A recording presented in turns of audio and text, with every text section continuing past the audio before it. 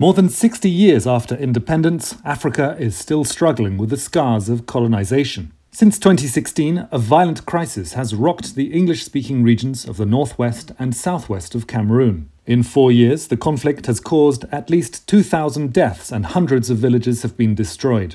More than 600,000 people have been internally displaced and nearly 60,000 refugees have fled to neighbouring countries. But how did we get here? 4 keys to understand the crisis in 2 minutes. In 1922, Cameroon, a former German protectorate, was cut in two. The largest part was placed under French mandate, while the British governed the 2 western regions bordering Nigeria. The 2 colonizing countries had very distinct administrative and legal cultures: centralism and assimilation among Francophones, indirect rule via Nigeria among Anglophones, and even federalism from 1954. When French-speaking Cameroon and Nigeria gained independence in 1960, a referendum was held in Cameroon under British rule. The North chose to join Nigeria and the South, French-speaking Cameroon, which led to the proclamation of the Federal Republic of Cameroon in 1961.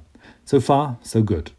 But President Amadou Ahidjo, a proponent of the unitary state, organized a referendum in 1972 that annulled this federalism. As a result, Anglophones felt marginalized even in their own administrative zone and began to feel increasingly cheated.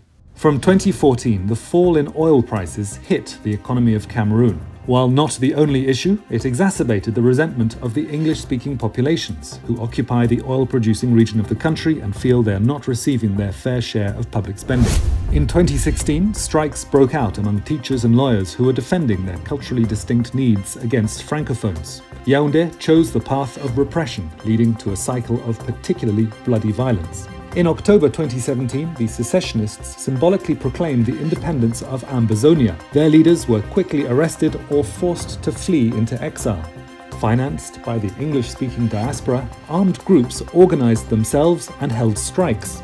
Human rights abuses on both sides increased insecurity. After 3 years of stalemate, the government organized a national dialogue at the end of 2019, but refused to discuss independence or even federalism. Officially, only the decentralization provided for in the 1996 constitution is on the agenda.